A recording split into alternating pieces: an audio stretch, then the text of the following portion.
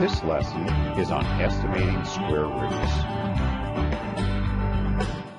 Square roots of non-perfect squares, such as root 6, are called irrational numbers. They are called irrational numbers because they produce numbers that have an infinite number of decimal places. That is why square roots of non-perfect squares can only ever be estimated by decimals, even while using a calculator. Let's do an example and actually estimate the value of root 6. First, we need to find a perfect square just less than the radicand, in this case 6. So what perfect square is just smaller than 6? 4. Next, we need to find a perfect square just greater than the radicand. So what perfect square is just larger than 6? 9. Now we know that the square root of 6 is somewhere in between the square root of 4 and the square root of 9. Root 6 is greater than the square root of 4, and root 6 is less than the square root of 9. Now all we need to do is take the square roots of these perfect squares, and we'll have our estimate. The square root of 4 is 2, and the square root of 9 is 3.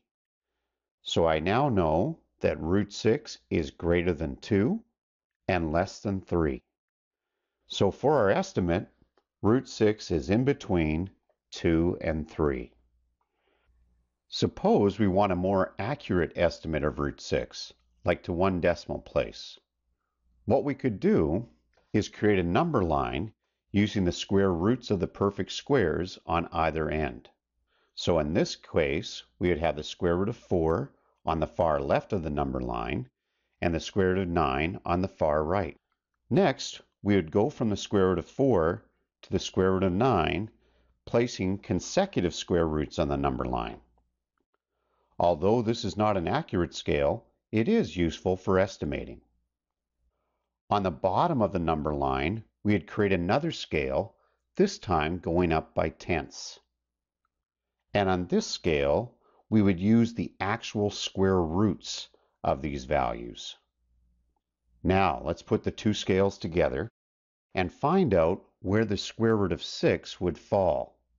It looks like the square root of 6 lines up nicely with 2.4. So this would be a good 1 decimal place estimate for root 6, 2.4. Now, say we wanted to carry this further. We wanted to get root 6 accurate to 2 decimal places. Well, another way we can check the accuracy of our answer and to get closer values is to square our answers and see how close we come to 6. So in this case, we'll start with our 1 decimal estimate of 2.4 and square it and see how close we get to 6. 2.4 squared is 5.76.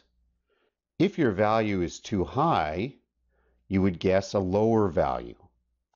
If your value is too low, like it is in this case, we should guess a higher value. So we need to guess a higher value than 2.4. So let's try 2.5. We'll square 2.5 and see how close we come to 6. In this case, we get 6.25, which is a higher value than 6. We know 6 is in between 5.76 and 6.25. We know our square root of 6 must be in between 2.4 and 2.5.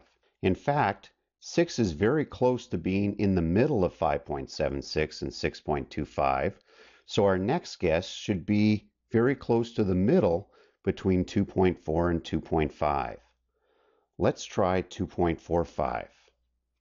Keeping track of all these numbers in a more organized fashion, let's put them in a table.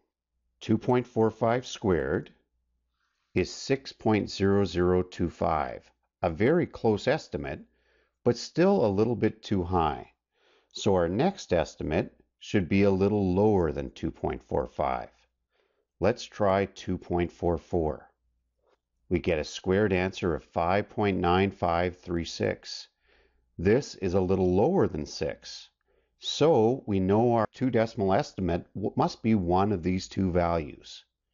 The closest answer to 6 is 2.45. As a follow-up to this lesson, you may want to see if you could estimate root 6 to 3 decimal places. Your next guess would be in between 2.45 and 2.44. Have a go at it.